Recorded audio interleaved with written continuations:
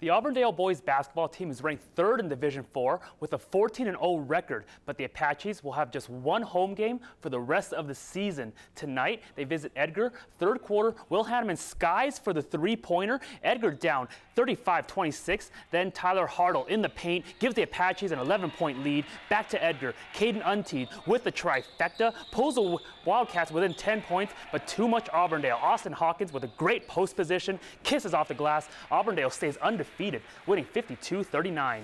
Marshfield native Ethan Finley has been one of the best college soccer players in the country the last 2 years, and today Major League Soccer showed him some love. Finley is a 10th pick by the Columbus Crew in today's MLS draft.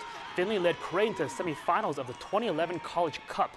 He was 12th in the country with 34 points. He is a two-time college All-American. Finley also holds Marshfield school records of 98 career goals and 59 assists.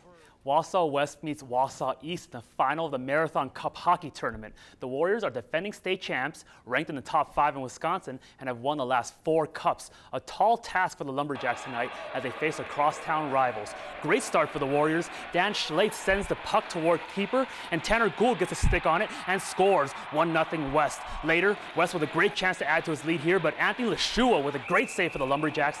Then look at this effort by Kyle Lee. A one-man army, Nate, gets through 3 defenders and into the net. What a fantastic goal. 2-0 Warriors. East would come back though. Shot by Henry Knuckles, deflected by Zach Comfort and in, but West wins his 5th straight Marathon Cup, beating East. The top cross-country skiers from the Midwest gathered in Wausau today for Junior Olympic qualifying.